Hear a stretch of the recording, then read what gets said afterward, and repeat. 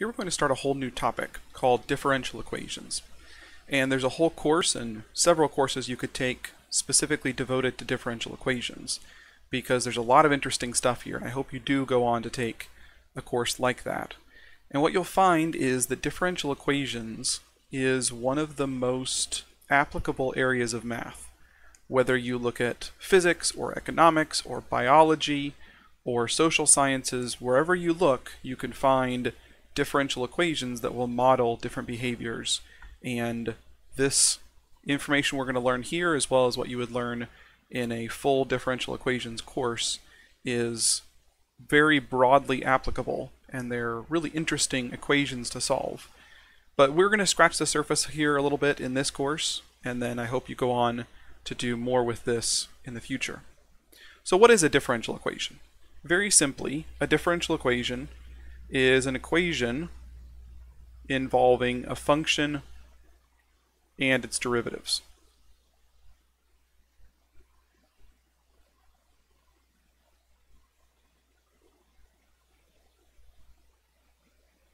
So differential equations in general are equations that involve functions and their derivatives. Now, if you think carefully about that, you can start to see why these equations are so useful. Because, for instance, in the world of physics, there are derivatives all over the place. We have, for instance, an object, we can measure its position and then think about its velocity as being the derivative of that, and its acceleration being the second derivative. And so if we knew something about the velocity and we wanted to find its position, for instance, we would really be solving a differential equation. And you can think about how that's related to what we've been doing so far in the course, because if we know something about the derivative, we often end up integrating to find something about the original function. So in these equations, when we solve them, the solution generally is that function, we'll call it y of x, or y of t, or something similar. So say we have a differential equation involving y and y prime. Our goal is to figure out what that function y is that fits that equation. Let me give you a simple example. A simple differential equation could look like this. Y prime equals y. Notice that the independent variable is kind of implied here. We could call this y of x or y of t or whatever we want, but the important part is that the information we're given is that this function and its derivative are equal. Now, before we actually show the solution to this, let me point out one mistake that's easy to make here at the beginning. You can look at this and say, okay, I know something about y prime, so let me integrate to find y. So if we integrate both sides of this, you would think of doing something like this.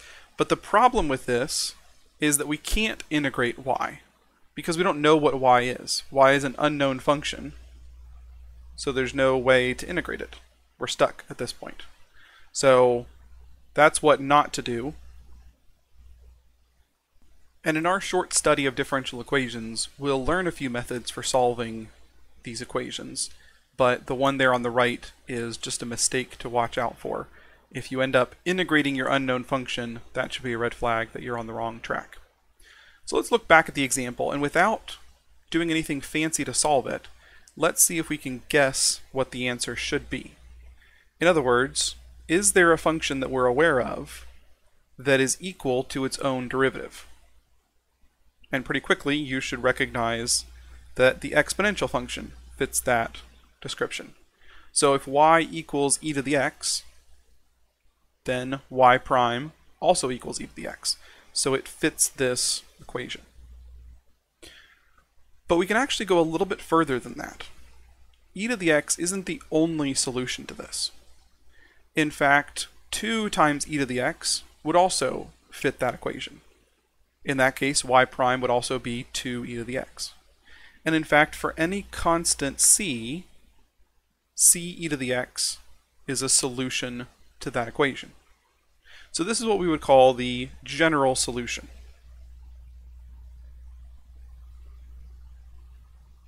And we've seen this to some extent already. Whenever we integrate a function, we always have an arbitrary constant that shows up throughout the problem. And this constant c here is related to that arbitrary constant that we're already used to. It's the same kind of concept. Any value of c there will still fit into this differential equation. So one of the things we can do with a differential equation is if we are given a solution, we can check to see if that solution is valid. And we'll do more examples of that in just a minute. But that's one of the questions that you'll see from this unit is, here's a differential equation, here's a proposed solution, can you verify that it's a solution or not by plugging it into the equation? So in this case we can verify that if we take y prime and plug it in here, and plug y in here, those two sides are equal. So we can verify that it fits. And again, we'll do more examples of that a little bit later. But first, coming back to this example, this general solution, c e to the x, if we want what's called a specific solution, meaning where we have a specific value for c, something like 2e to the x or negative 4e to the x, we would need a little bit more information to find that. So for a specific solution,